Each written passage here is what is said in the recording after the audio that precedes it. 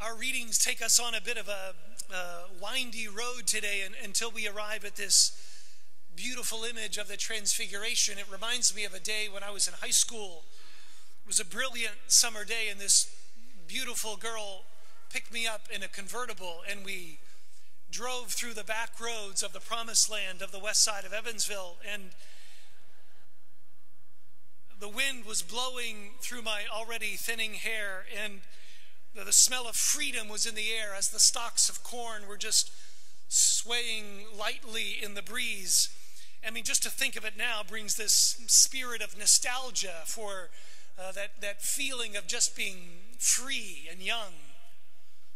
Those days are long gone now. I'm kidding, that's not true. But there's something of that day in our readings today. A sense of adventure, a sense of freedom from the worries of life and this unmatched glory. It begins with Abram, soon to become Abraham. God tells him to leave what is familiar, to leave his family behind, his kinsfolk, and to go out to an unknown land. God doesn't say, go to this place that I've set aside for you, you'll find this and this and this. He said, just go out. And I'll tell you when you get there, just go to this unknown land, because God needed Abram to let everything else go so that he could introduce him into something new. And Abram did it. He left everything behind to go to this unknown place with no family, no friends, nothing to call home, just went. And we might ask, what gives someone the courage to take that kind of risk? And the answer really comes in our psalm response today, which reminds us that the Lord is trustworthy, that his eyes are upon those who trust in him, and that he will deliver us from all the things that seek to harm us. And at a certain level we know that, like there's something in us that knows that. Because there's something in our hearts that longs for something more, that longs to see something more. And we know that we didn't put that there, that God placed that longing in us. And so deep down we know that it's the Lord who is calling us, who is trustworthy and wants to lead us to this unknown place.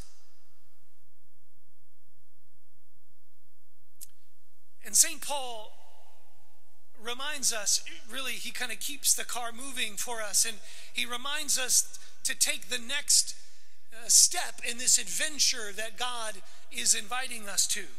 He reminds us that life certainly will have its share of hardship, that things will get a little windy. Paul says that God saved us and called us to a holy life, but not according to our own design, but according to his plan for us. That his design will be full of twists and turns, and we won't always know where we're going, just like Abram. But that God has a place. He has a place prepared for us, a place that he's calling us to inhabit, a place where our faith can grow and grow and grow. But we know that any move from one land to another always comes with it always brings with it this challenge. I mean, even if you have TSA pre-check these days, it's still hard to move from one land to another. I mean, there's this need to leave things behind. You know, if you're going on a cruise, you can't pack up your whole house and take it with you to this 5x10 cabin that you're staying in. There's a need to leave something behind. And this is what Paul is reminding us of. If we're going to go on this adventure of faith that the Lord is calling us to, then we have to let go so that we can receive more fully what the Lord wants to show us. And what is it that the Lord wants to show us? This is what we see in our gospel today. Jesus shows us this image of unmatched glory, just this remarkable vision. And Jesus reminds us that we're not just headed to that vision. Now, he doesn't just want to show us that vision, but Jesus wants to pull us into that vision. Jesus doesn't just want to show us glory.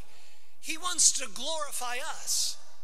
He wants us to be filled with this presence of light so that when others look at us, that they see the glory of Christ reflected in us, present in us. I can say on that day when that girl came and picked me up in her convertible, I didn't just want to see that girl and watch her drive away in her convertible. I wanted to be in the car, trust me. God wants us in the car. God wants us on board so that he can take us into this experience of glory. And we can't go into that experience of glory unless we leave things behind and go up the mountain. There is a journey that is always necessary if we're going to be led to this vision for which we are made. And friends, this is the work of Lent.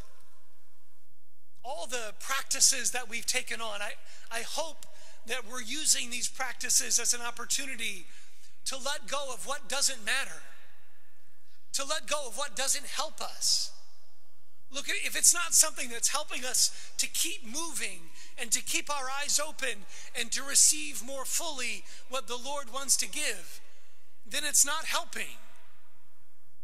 Because the whole purpose of Lent is to lead us on this path that leads to the glory, not just that we can see, but that we can inherit and embrace and live. And so let's pray that God can help us to do the work of setting out on this adventure, which is never easy. You know, it's never easy to leave things behind. And sometimes what the Lord is asking us to leave behind may be dear to us. I mean, it might be a bad habit that we need to let go of, a sin that's holding us back. That's possible. But it might also be a friendship of someone whom we love, but who isn't helping us. And in fact, it might even be a family member that we love dearly and who has played an important role in our life, but maybe they're stopping us from growing in our relationship with Christ. Those are the hard things that are sometimes very difficult to leave behind.